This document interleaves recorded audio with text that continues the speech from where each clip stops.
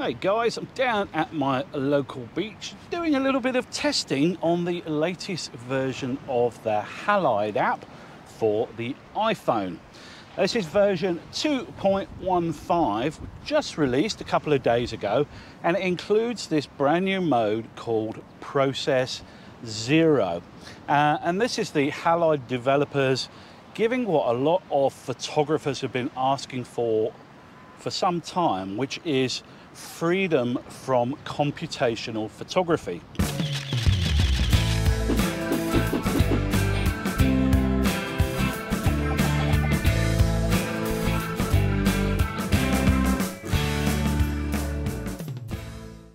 So when you take a photograph with an iPhone or Android phone, pretty much any modern smartphone, there is a lot going on under the hood. The iPhone or the Android phone is doing lots of work analyzing the scene. In many instances, the phones take a series of shots and combine them behind the scenes, invisible to you, and then merge them together to create a shot that's got less noise in it. Now, that's great for the vast majority of people who just want simple photographs, and they don't want to worry whether when they're shooting inside, if the window's blown out dynamic range, or the shadows are too dark. They just want a photograph that's well lit. But if you're a hobbyist photographer or a serious photographer, then you want a bit more flexibility and you want photographs that are free of that over processed look. So kudos to the Halide team for releasing this Process Zero mode. What they say about it is that it uses zero AI and zero computational photography to produce natural film-like photos. They say that you have to be a little bit more hands-on with this mode, which probably means using the manual mode. So you set your exposure, aperture, ISO, whatever manually to get the image looking the way you want. And they also say that because there's none of the processing going on, there's more grain, more noise, if you like, in the shot. So I actually prefer a little bit of grain in the shots. I hate that kind of over-processed, sort of smooth, sort of almost plasticky look that you get with a lot of these cameras and their photographic systems that the developers, Apple and Google and Samsung and co have built into them. So I've been doing a range of testing. I did some shots in the old back garden, some flowers and stuff. Then I came down here to my local beach. I did some shots over the back there at the river, and I've just come down here to the beach and taken some shots here. And I'll show you the process that you go through with the app to put it into Process Zero mode and to take these completely un-AI, non-computational photographs. So I brought the Halide app down to a testing environment with some strong dynamic range, so we can see if there are any huge benefits in shooting in this pure mode. So I've got my screen recording going here, and let's just check what setting we're in first. Going to capture, and what I'll do is I will shoot some shots in Pro Raw and Apple Process, so we've got a means of comparison. So here first is Pro Raw, and then we'll switch to the Apple Process, so using all the goodies that Apple have got at their disposal. Take that photo, and I'm going to switch to Process Zero. And ideally with this, you want to be shooting in manual. So I'm going to switch to manual. I've got my histogram at the bottom of the screen.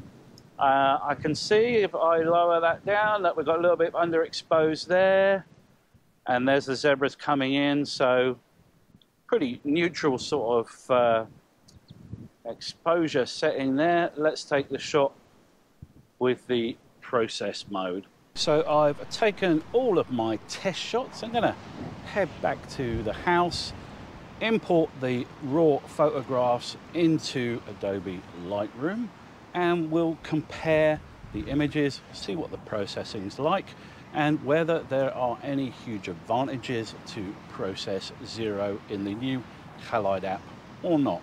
Well guys, I'm back in the office and I have imported all of the photographs from my testing. And then what I did was in Lightroom, I stuck the two shots, the Apple computational shot versus the Halide Process Zero version, in the compare mode in Lightroom, and just took some screenshots. So just to save a bit of time so we can run through the differences and I can show you what's going on. In this first instance, if you look at the chair leg here, compare the two. On the Apple one, it's kind of criminally over sharpened. It's so crisp, it almost looks like it's levitating above these tiles here. So the Halide Process Zero version, way better in this instance. In this shot, the thing that caught my eye was all this stuff in between the little twigs and branches in the tree. Look how unnatural that looks. Very over sharpened. It's ridiculous actually if you look at it. And it's so sharpened, the leaves here, they've almost got this kind of zigzag effect going on. Compare that to the Halide Process Zero. We've got nice, smooth, natural looking sky tones. It hasn't over sharpened all these ferns. Yes, there's a bit more grain in the Halide version, but that is not to the detriment of the photograph. I think it greatly enhances it. Here's one of the June shots. And again, we've got this funky kind of crenulated stuff going on in the computational version in an attempt to extract as much kind of sharpness and clarity from the photograph. It's just made it look completely unnatural. And you've got this kind of pixelated effect going on when you zoom in. These are all 300% incidentally. They don't normally look this. I've zoomed in with pixel peeping so we can see what's going on, but it's a stark contrast, isn't it? Moving on to the estuary shots, and I call your attention to the water in this one. Look what it's done, where it's gone for the kind of the highlights in the water, and you've almost got, it's like I don't know, it's like plastic wrapping and not water. Notice also the tree line here and compare it to this one. This is crisper in the Apple computational one, but that is not a good thing. I found this part of the photo very interesting. Compare the end of this bit of driftwood here, this big old tree that's washed up on the estuary, and all the detail in this, and compare it over here. So it's tried to kind of bring out the detail in the tree roots, and it just looks terrible. Now, I mentioned that this Process Zero is not as forgiving as the Apple computational photography modes, and you can see that starkly illustrated in this. So these are taken seconds apart. You've got the Apple version on the left and you've got the Halide version on the right. The Apple version is an HDR shot. So the iPhone's taken a series of images, I'm not sure how many, and it's combined them. So it's got the entire dynamic range in the shot from the highlights to the shadows. Over on the right here, we have the version that I took with the Process Zero, and I exposed for the highlights so that they were correctly exposed so that I could then process this in Adobe Lightroom and lift the shadows. And I'll show you what the resulting processed shot for that. I'll put it up on screen and you can see that I feel that it's just simply a more natural looking shot than the HDR version that you get with Apple Photos.